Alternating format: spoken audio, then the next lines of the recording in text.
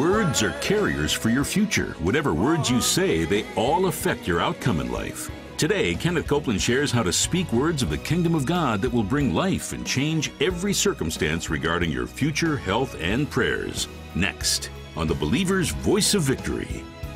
Book of Matthew, the 13th chapter. This people's heart is waxed gross, their eyes are dull of hearing, their ears they have closed, lest at any time they should see what? Verse 19, the word of the kingdom. Remember now, you are a citizen with equal rights of the king in the kingdom. You live there, you have your life and being in him, and he is in you, and he is telling you what to look for. The words of the kingdom.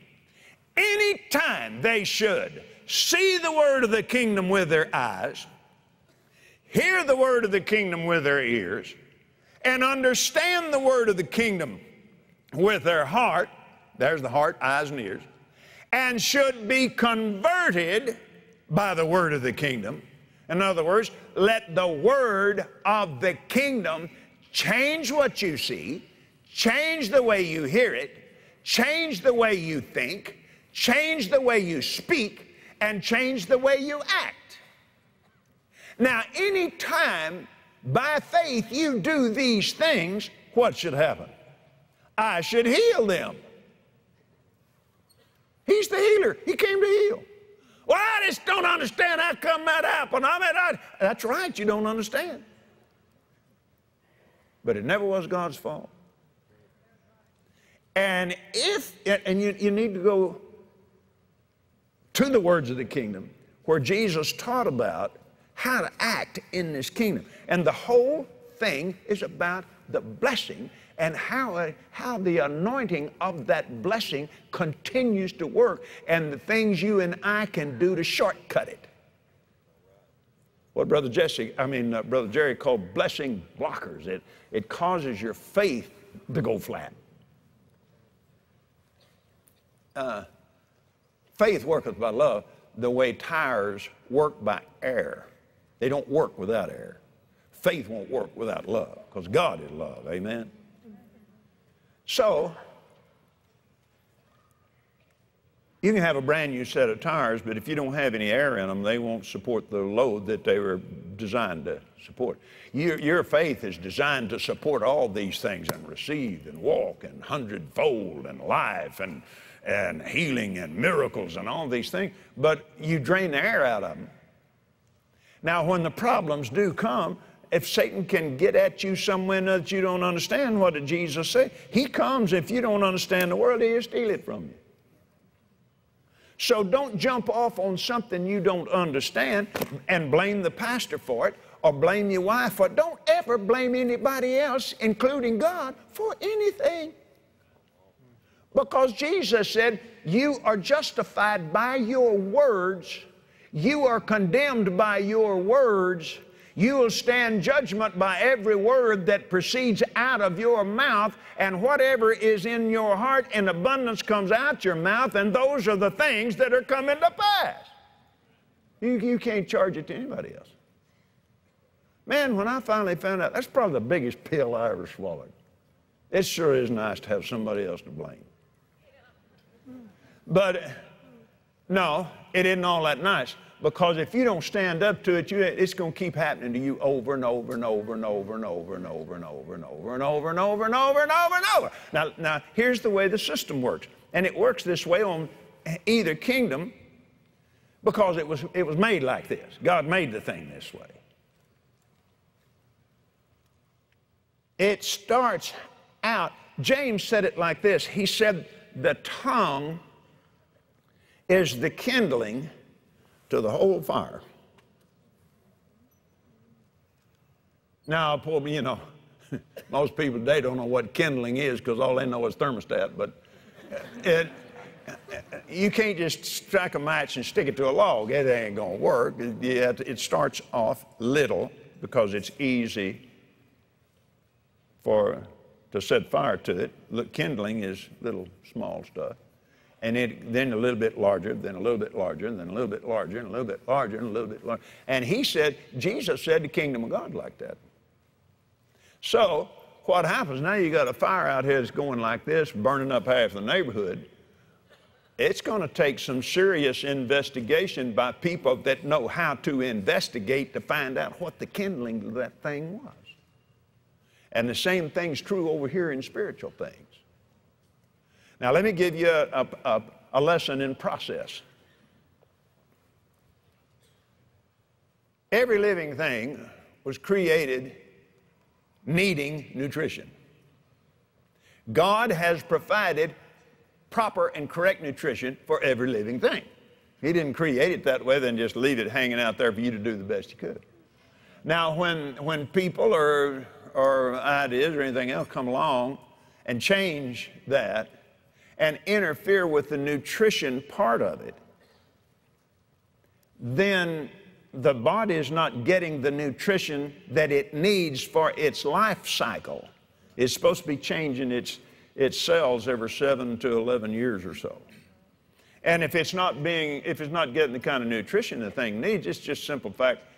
If your vital organs are designed for certain elements of nutrition out of certain plants or whatever God put here to do it, and it isn't getting it, each time that life cycle goes around, those cells that are replaced are weaker than the ones before. And you've created an environment for sickness and disease.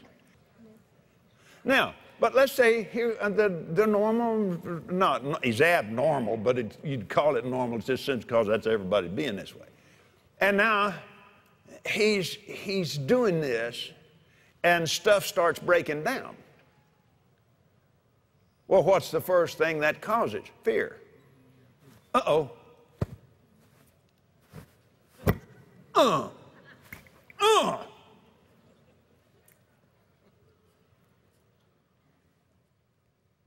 Symptoms.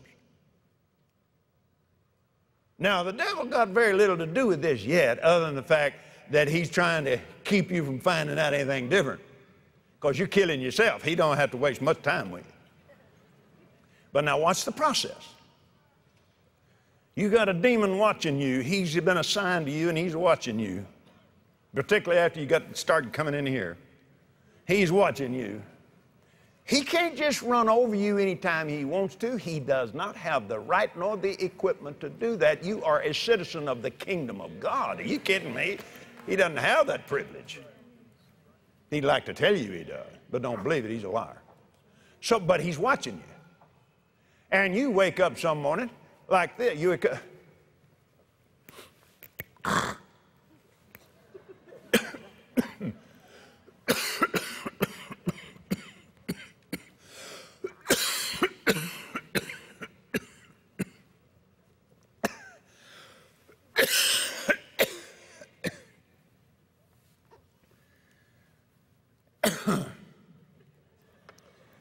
Damn.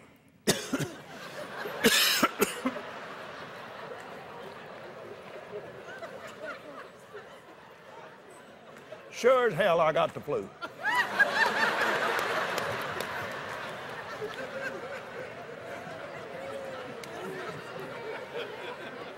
Huh? Well, you know how it is, damn but don't, ain't it? Now, you've been doing that for 50 years, too. But now, when the moment that little low-level devil heard that word come out of that man's mouth, now he'll get to working on the emotions. And he'll get to supercharging them symptoms, brother. I mean, and then here, now the cycle has begun. And what James said, the entire kindling to the fire. And you look at your cross-reference in the King James translation, sets on course. You find that it said, it starts the wheel of nature. It starts that event over and over, and the fire is getting bigger and bigger and bigger, and some drastic thing happens. Oh, Jesus, help! Oh, Jesus, help! I just don't understand why God let me have the flu. I don't know why God gave me the flu. Whatever did God give me the flu? I guess He's just trying to teach me something. Well, now what happened? You started to wheel over again.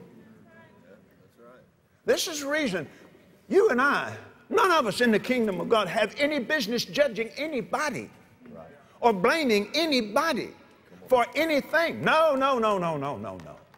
Don't get off out there in that, because you cut off the answers to the problem that if you get in faith, repent, go to the kingdom of God, you can find out what started it and change it and stop the thing.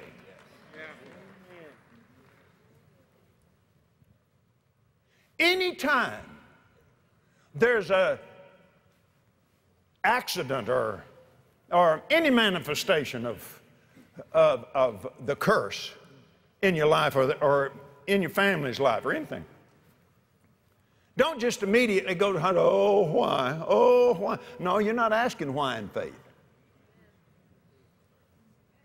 You're feeling sorry for yourself. And you're functioning over in grief, whether you realize it or not. You may not seem like you at the time that there's a lot of grief in your life, but the spirit of grief is death's first cousin. And grief will move in after death has manifested itself, whether it is in an actual death or whether it was something designed to cause death and cause some serious business, serious sickness, serious disease, or whatever. All of that is designed to die. You understand? That's where that whole world is going. Die, steal, kill, and destroy. Now that, Jesus said, is Satan's process. Not kill, steal, and destroy. Steal, kill, and to destroy. He steals the Word. Isn't that what Jesus said? He comes to steal the Word. He steals the Word and kills the blessing, and then He'll destroy you and give God the blame for it. And that cycle has been going on over and over and over. Well, Brother Copeland just picked me out talking to me. No, I'm talking to me, and I'm just sharing it with you. Because everybody in here, folks, there's not a whole bunch of stuff that Satan's got going for him. He's only got 5 ways to steal the Word. And Jesus laid them all out in the sower soweth the Word. All 5 things. And he can't dream up anything else. He'd like to, but he can't. He's never created anything because there's no truth in him. All he can take is truth and twist it. And so all of us have experienced all the same thing. Now, it may have cropped up some different manifestation of it or something, but it all had the same problem, and you go right back to the same roots. And you go back to the Word, to the mouth, faith, hope, and love. Amen. Are you following me now? This is why it's so important to hang on to the words of the kingdom. Something happens, I mean, your head winds up where your feet were a while ago, and you think, what? Oh, be still. Here again, James said, if you have bitterness, envy, unforgiveness in your heart, any root of bitterness in your heart, lie not against the truth. That's a real nice way of saying keep your big blab mouth shut. Don't shoot your mouth off, shut it up. Get back in the words of the kingdom. Think about it, meditate in it, repent before the Lord, open your heart to Him and say, sir, I am yours to command, and here is my heart. Judge it. I repent if I have aught against any. And I lay this in your hands, and when I'm ready, you judge the time. I'm asking you, sir, how these things happen. You can't miss it. It's not your fault. I find no fault in you. I find no fault in my family. I find no fault with the government. I find no fault with anybody else. No, no, no, Jesus, this is between you and me, and I'm asking you to open up the eyes of my understanding whenever I am ready to hear and to see this thing, and I will correct it in my life. We'll change this because, sir, I'm standing before you today in repentance, and I'm committing myself by faith to not allow this thing in my life again. Oh, man, you've arrived at something. Now, God will work with that. Now, how can you say all that? Because He bore our griefs. We ain't got any business grieving. That's right. He bore our sorrows. That word sorrow is translated weakness, pain, and toil. He bore these things for us. Amen. So it's not a matter of who's to blame and who did you wrong. If you're going to play that game, then dump it all on the devil. But you can't even do that and grow. No. Somebody with a tongue started that wheel in motion. Because the Word says it. And that's the word of the kingdom. Now, what happens when you make that decision? Well, look what Jesus said in the 16th verse here. Blessed are your eyes, for they see, what? The word of the kingdom. Blessed are your ears, for they hear, what? The word of the kingdom. Your eyes and your ears begin to see through the blessing, hear by the blessing. And then when that happens, then the Lord will say, all right, now here's what you did. All right. In these closing words, let me bring this before you. One must know that the words of the kingdom are about the blessing of Abraham. Now, that is the gospel of the kingdom. You remember Jesus said, the anointing's on me to preach the gospel to the poor? And He said, I must go about preaching the gospel of the kingdom. The gospel of the kingdom is in Galatians 3:8. The scripture foreseeing. The scripture, Jesus preached the word. The scripture foreseeing that God would justify the heathen by faith, preached the gospel to Abraham, saying, in you shall all nations be blessed. All will be empowered. Why? Because Jesus opened the door for the heathen to come to Him, be born again, and come in to the kingdom of God. That's the gospel of the kingdom. So everything He says has to do with the blessing, its power, and everything that He's functioning in. It has to do with that. And so when you read it with that in mind, and you go over and you check out the blessing of Abraham, and you follow it and track it and see all the things that it did, you realize you are heir to everything God did for him because you're His seed. Jesus is the seed of Abraham. And we're in Him. Amen. So now turn to the 17th chapter of John, verse 20. Neither pray I for these alone, but for them also which shall believe on me through their word. Everybody in this room that is a believer believed on Jesus Christ of Nazareth, either directly or indirectly, through the words of the men that were in that room. And Jesus was praying for me. Amen.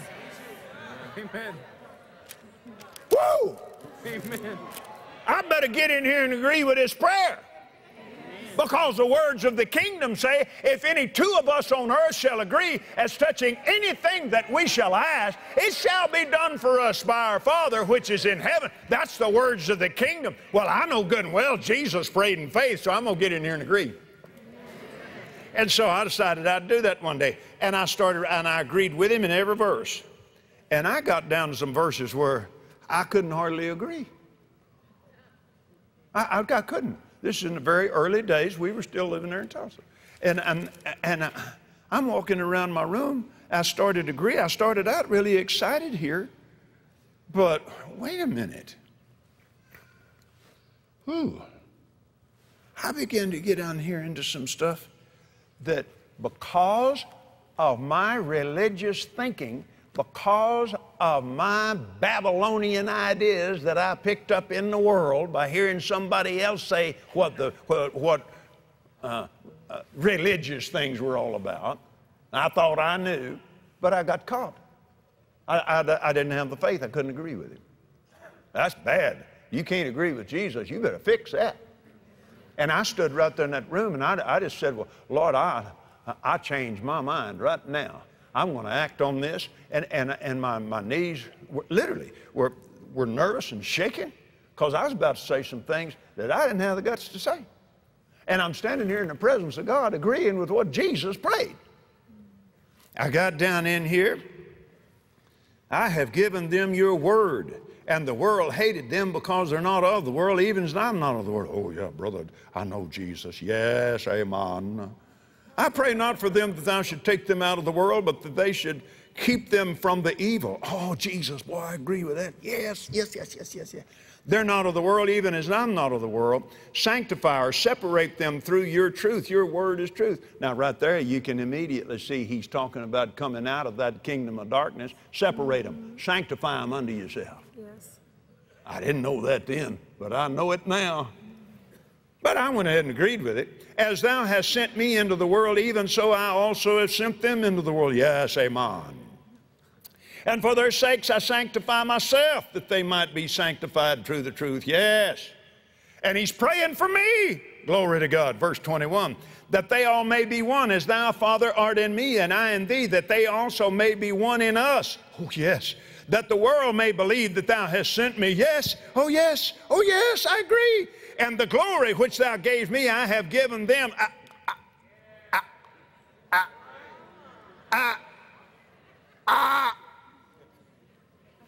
I don't know about that. I was told never to touch the glory. Well, see, I don't know enough to know what he's talking about. All I know is what I heard somebody else say. I don't even know how any of this matches up. Oh, God, help me. So I had to be at least smart enough to say, Jesus, I agree with you. You're the one that's got to be right.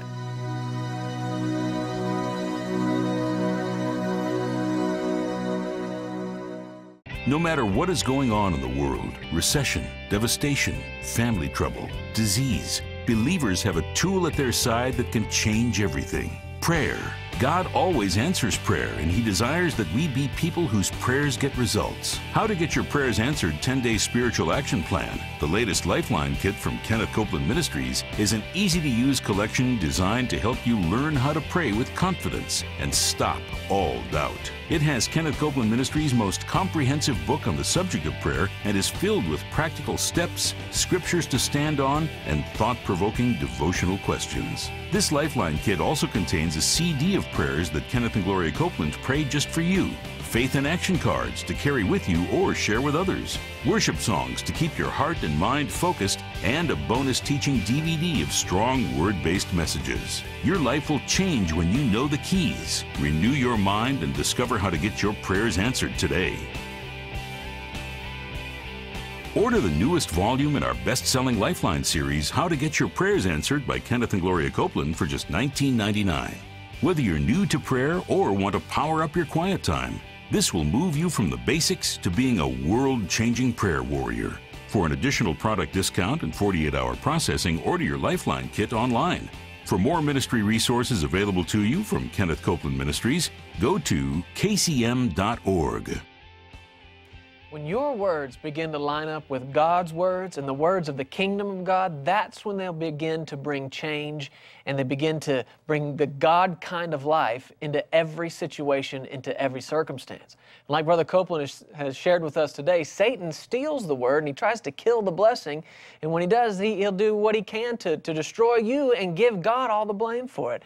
And you can break that cycle today by putting God's words in your mouth and saying only what God says about the situation. This is such an important teaching, and I encourage you to watch and listen to this message again and again and again. And you can do that absolutely free by going to our website, kcm.org. Now, to go along with today's teaching, Kenneth and Gloria Copeland would like to give you this little mini book called How You Call It Is How It Will Be by my grandfather, Kenneth Copeland. Once you discover what the Word of God says about your situation, and you start calling your circumstances how you desire for them to come out according to what God's Word has said about it and according to the leadership of the Spirit, that's when things begin to change around you. And this isn't just for you. You need to begin now to encourage your children and your grandchildren. Get a hold of these things. They can read this, and you build your family on these types of truths, and it will make all the difference, not only for your life, but in theirs as well. So request your mini book or download it absolutely free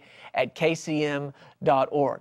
This Friday, Kenneth Copeland, along with Stephen Kelly Swisher, will be in Anaheim, California for the Living Victory West Coast Faith Encounter, April 6th through the 7th. So come out to this meeting, be a part of this big thing, and let God do big things in your life. Make plans to attend. For more information about this meeting and others, you can go to kcm.org. All the details about the upcoming meetings will be right there for you, and it'll be a blessing to you. So be sure to join us again next Sunday for our special Resurrection Sunday broadcast. You won't want to miss it. This is Jeremy Pearsons reminding you, God loves you and we love you, and Jesus is Lord. Remember to request your free book, How You Call It Is How It Will Be by Kenneth Copeland. For faster processing, go to kcm.org and request your free copy. You can receive it as a mini book or download it from our website. For the mini book version, one per household, please. Offer good for 30 days. The magazine's purpose is to present the Word of God on paper, utilizing the anointing. God has been at work through those pages since the first issue in 1973. A woman in one part of the United States stands on God's Word for a miracle. The story is written and published in another part of the United States. It's mailed to England. Someone in England mails it to a man in Guyana. That man has it in his hands in Brazil the day his baby dies, and his baby is raised up. Believers, that's victory. Come to a Kenneth Copeland Ministries event. Living Victory West Coast Faith Encounter, Anaheim, California, April 6th and 7th with Kenneth Copeland and Dr. Stephen and Kelly Swisher. Celebrate 30 years in Europe at the Europe Victory Campaign, May 10th through 12th with Kenneth and Gloria Copeland at the Excel Center in London, UK. The Southwest Believers Convention, July 2nd through 7th with Kenneth and Gloria Copeland and their special guests in Fort Worth, Texas. The greatest thing that ever happened to human beings was when Jesus was raised from the dead and became the Lord of Lords and the King of Kings. And you need to watch Resurrection Sunday broadcast. Don't miss it. Jesus is Lord. You won't want to miss this special broadcast.